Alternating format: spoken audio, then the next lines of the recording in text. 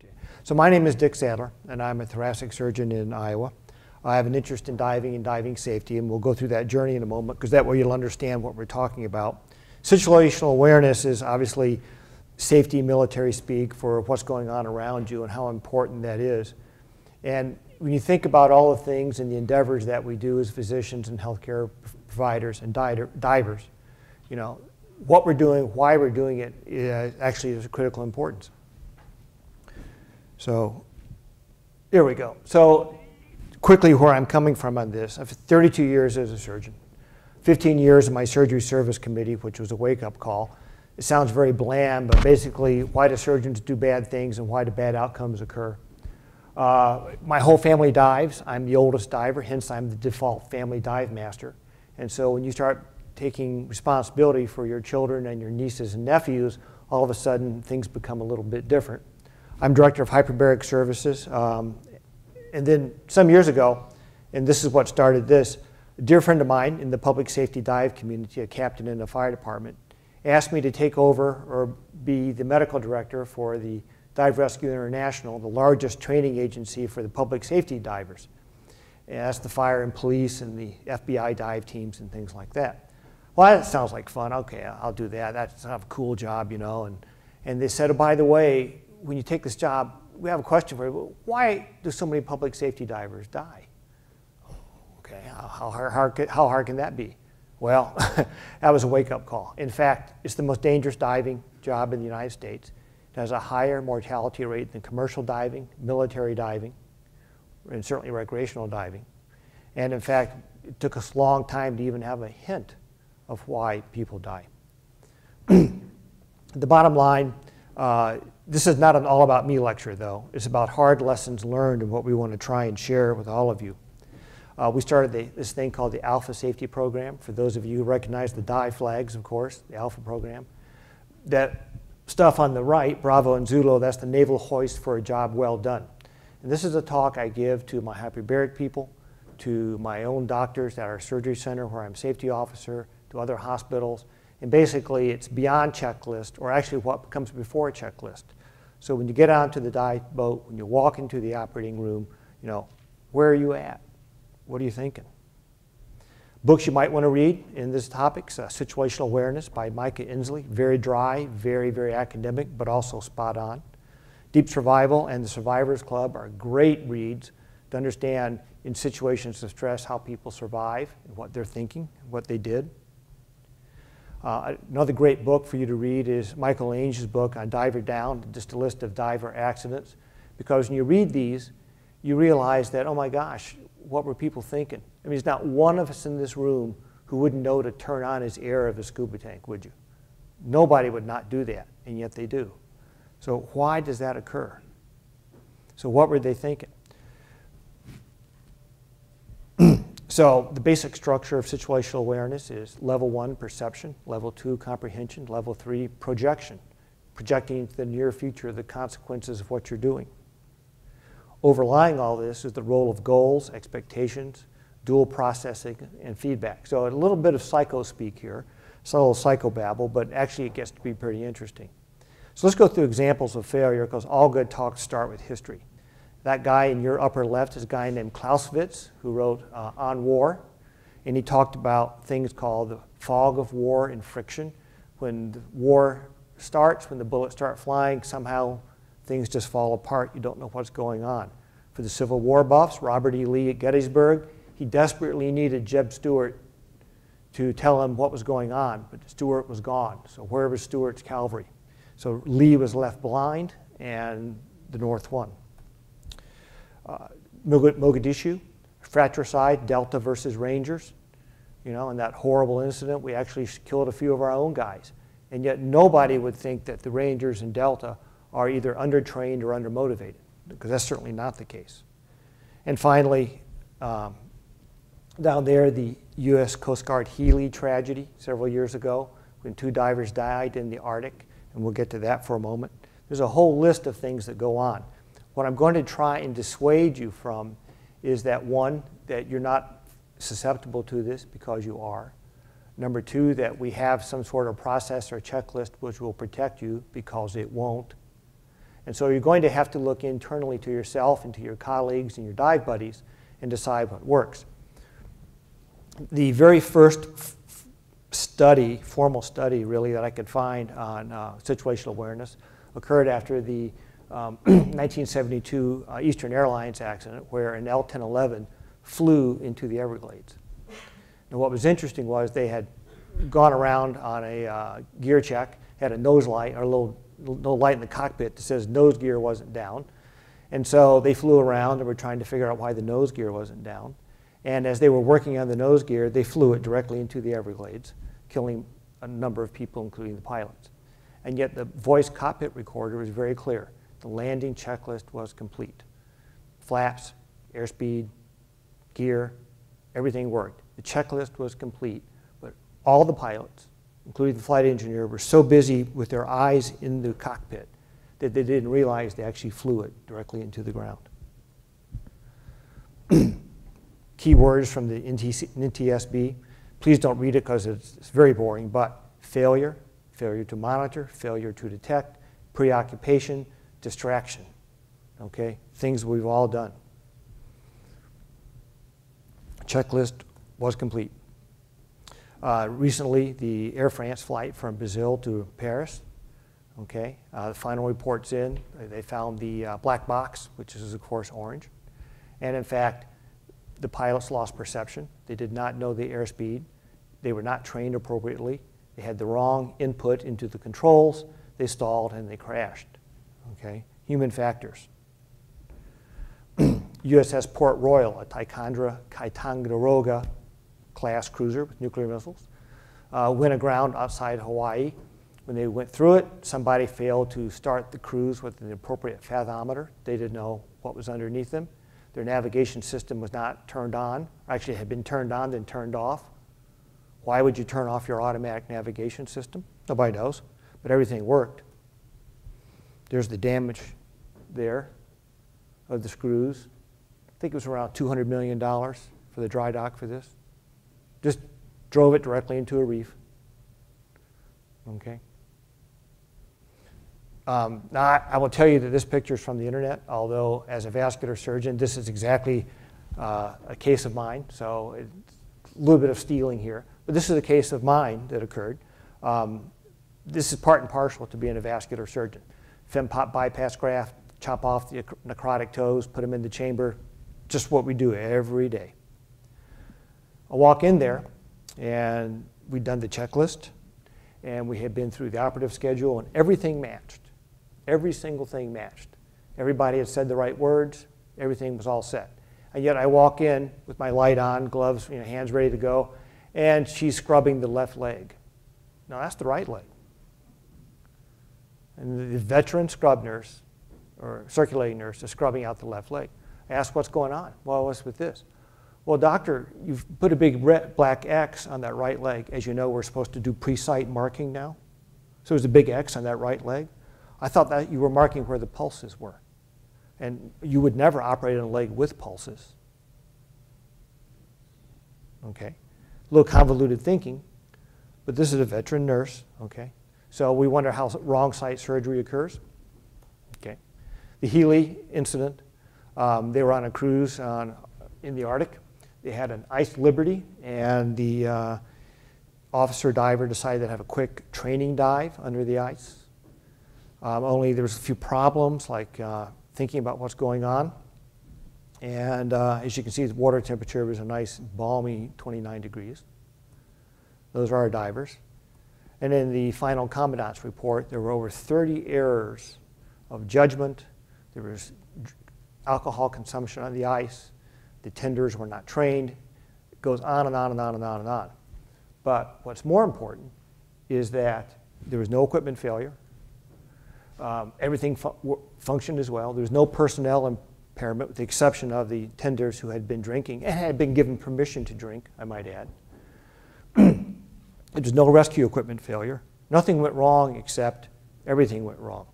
And they had too much weight, wrong kind of fins, it goes on and on. So what were they thinking? What do all these have in common? They were all well-trained individuals.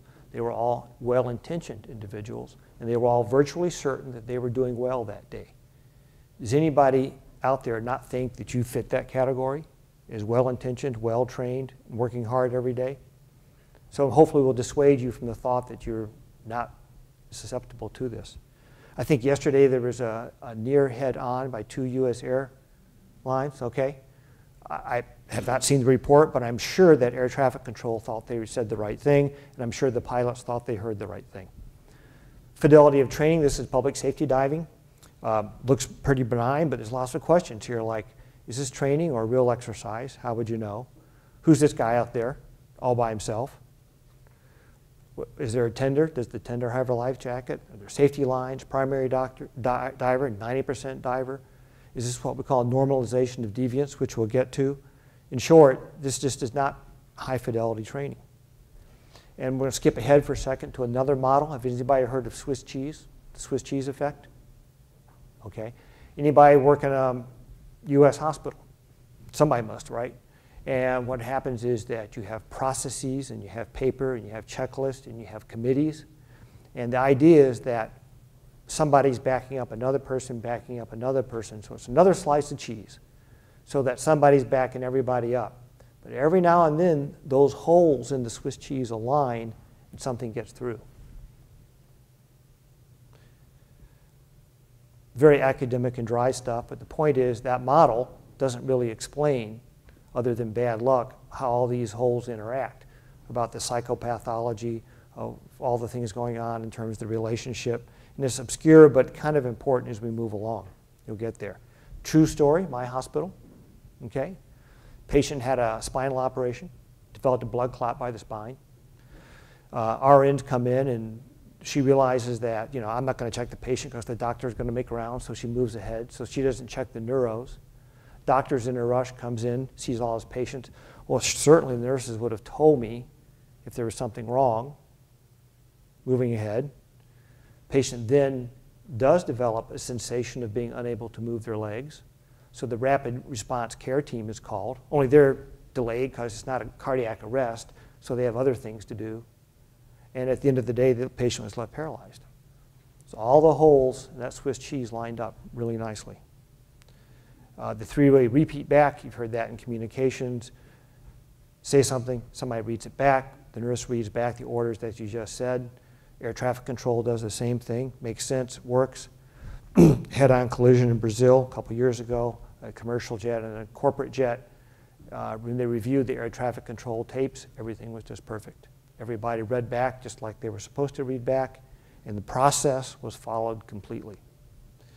Checklist shortcomings, we heard about checklists yesterday. I believe in checklists, I use them all the time, but they will not save you, okay? It's a short-term memory aid, but it doesn't address comprehension and projection.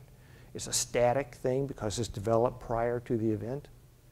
And what we know is that the situational awareness engine needs to be dynamic.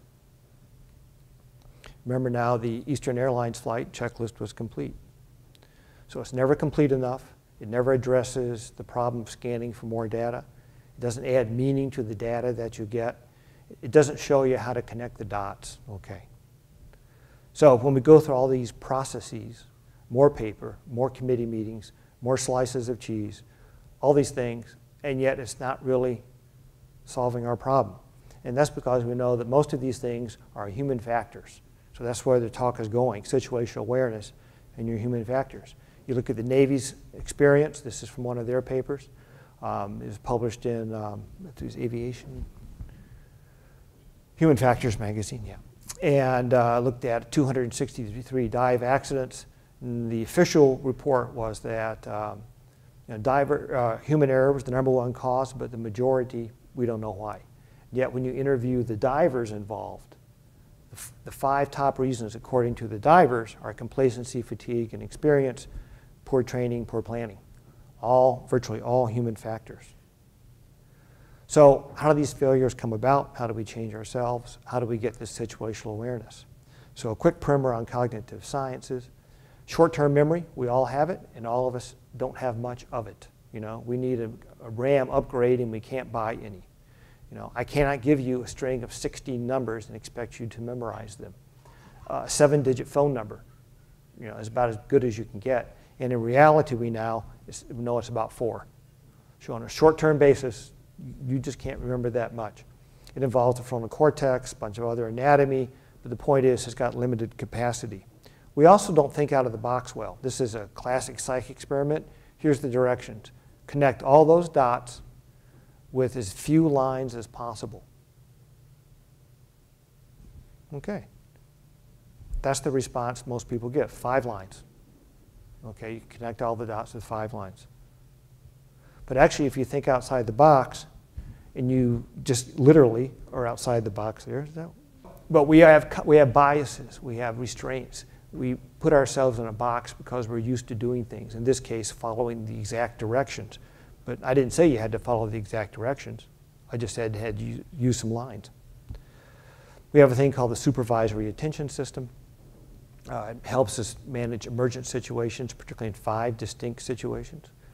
Decision-making, error correction, novel sequences, dangerous environments, and overcome habituate responses. So this is what gets us out of trouble. Trouble is it's got a built-in 8-second delay. So in an emergency, if you're confronted with a bunch of new data, our buffering system takes about 8 seconds until we're able to make a cognitive, well-thought-out plan. But that 8 seconds just may be critical in what you're doing. And why do you have that delay? Well, you have to process the information. It allows you to model things. It allows you to project into the future. So it's a great tool, but it does have its limits. Hence, at the bottom, I talk about like helicopter ditching training. There, it's something they teach where it's a learned response, where if you're in a helicopter that's going down in the ocean, you're not going to figure out right then what the right thing to do is. You need to have been taught the right thing to do. Okay. So mental models, good, the bad, and the ugly. Mental models, what you think you're doing that day because you're used to it. Driving to work, for instance. It guides attention. It reduces memory demands because this is something you've done before. It allows integration of perceived information, allows projection of future states. It's good. Trouble is it also encourages selection bias. You're used to seeing what you're used to seeing, and you're used to thinking about what you're used to thinking about. And so when new data comes in, something novel occurs, you may not be quite there in where you be unless you're really focused that day. So we have things like pattern matching, expectations, automaticity, and goals. I'm going to move quickly because this is a shortened talk. But let's talk about biases, okay? Cognitive biases. These are things that we all do because we think we know what we're doing, but in fact we don't. Every one of these probably occurs to all of us at some point. Probably the most common in the United States is gambler's fallacy, and that's because people play lotto. The gambler's fallacy as well. I've played so much that I'm bound to win someday, right? Except you're not, because each draw of the lotto is a separate, independent event, totally unrelated to the last ones, okay? And yet, obviously, tens of millions of people participate in that every day. So this guy is demonstrating, everybody makes bad decisions, okay? And he's no exception. He's probably a surgery resident, like this. I speak from experience. So human beings are hardwired with our limitations, and we continue to make these bad decisions. So how do we get out of this? What were you thinking? So let's talk about situational diving, situational awareness and diving. Probably should read this. The perception of the elements in the environment within a volume of time and space, the comprehension of their meaning, and the projection of their status into the near future. So what's going on around you, and then as an expert, and this is what experts have, can you immediately figure out what this means to you and what you're going to do in the next 8, 10, 12, 60 seconds. Very, very important in those areas where you have a high workload, high risk, high consequence situation, such as surgery, such as aviation, such as diving. Okay, so it's a useful tool to have. Academically, we want to give credit where credit's due. What's really interesting, though, is reading the old literature, and here's why. In the 1970s, a guy named John Boyd, lieutenant colonel in the Air Force, developed a thing called the OODA loop. For those of you who are in the military, they're still teaching this at Quantico. They're probably teaching it somewhere in the Navy, I suspect. But it's a tactical situation for staying ahead of your enemy. Then Gary Klein came around in the 80s, and he started thinking about sense making and a thing called recognition prime decision making. Anybody here in fire or police service? Okay, that's sort of what they go by. They don't go with a plan all the time because they recognize that the experienced battalion chief on a fire call out, he's been there, done that, he knows what to do. RPDM. And that worked. But that still leaves you short. So then along came Mike Inslee. And there you see the sequence through the 60s, 70s, 80s, and 90s of where we are in terms of thinking about emergencies. But what's really interesting about all of those, let me go back for a moment. Back, I said. Let's see if we can do that.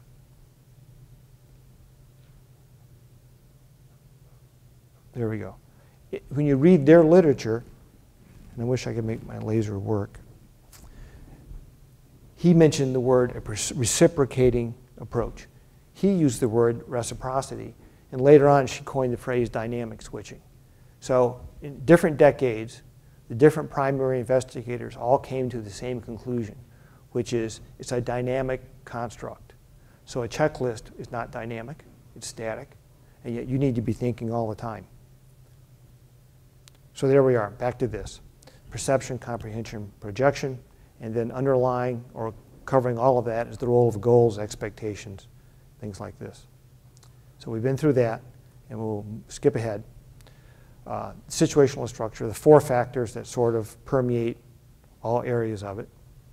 And the ones that matter are these two here, role of goals and expectations, and unintentional blindness. Now, actually, it's a poor phrase. It should say attentional blindness, but this is the literature.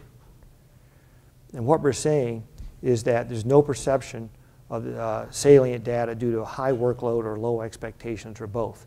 You're busy, you're overworked, plus you're not prepared for that incident that comes about. And so your mind's on automatic pilot like that nurse was in my operating room. Okay, just another busy day, doing what we always do with the same equipment and the same people, and she's on automatic pilot, okay? So these cognitive errors are universal, they are distinct from procedural and training issues, and they are preventable. At least we think they're preventable. And we talk about expertise and how to get around this, pattern recognition, mental stimulation. Let's talk about simulation, very important, which is how do I go through this, what's my data, what if, what if, what if. Let's play that game, let's program that out there. So, summary of limitations. Short-term memory is poor. We have processing delays. Our brain seeks efficiencies, hence we have inherent biases. We like shortcuts. Shortcuts cuts down the workload on our memory cache. And of course, fatigue susceptibility. We get tired, okay? So best essay practices. Let's get right to the chase. Here's my plea to all of us. Let's have awareness of our learning process, hence metacognition, which is thinking about thinking. So when you leave here, the goal is to at least start thinking about the way you think. We have to recognize we have memory limitations. We have to have a new appreciation for perspective. We have to have the capacity for self-critique. You know, could I have done that better? Could our team done that better? And we want to select debiasing strategies, of which there's a whole list. But as you can see, if you think about it, and that's what I want you to do, is think about it. You know, think about developing insight. You simulate. You discuss it. Okay, all the things you can do to get yourself out of that bias framework. The learning process for this is time spent learning, adequate rehearsal, recall, or excuse me, working on recall under stress, and then have some awareness of your limitations, which is about the fourth time I've said that. So you should know that's an important question coming up at the end. And you recognize, and here's some hints, you know, incongruity, ambiguity, atypical presentations, poor data fit. When things don't look right, when you had that little spidey sense that things maybe are the way they should be, they probably aren't. One of my favorite slides, here's a guy I guarantee you has situational awareness. He is fully comprehending his situation, and he's projecting into the near future what's about to happen to him. Okay, so let's think about that. So here's some tips. Well, you want to, in your organization, in your dive boat, in your operating room, you want to have predetermined roles. You want to plan for problems. You can read those. I don't have to read them to you. And this is available, of course, on the talk. But basically, think about what you're doing. How do you know things are going wrong? And this is all lessons from crew resource management. Things are ambiguous. You're fixated on something. Okay? Lobster divers, fixated on that lobster, don't see that there's a nice big lionfish right next to his hand. Okay? Your dive plan is off. Things don't look good. You're failing to look outward. You're failing to see what's going on around you.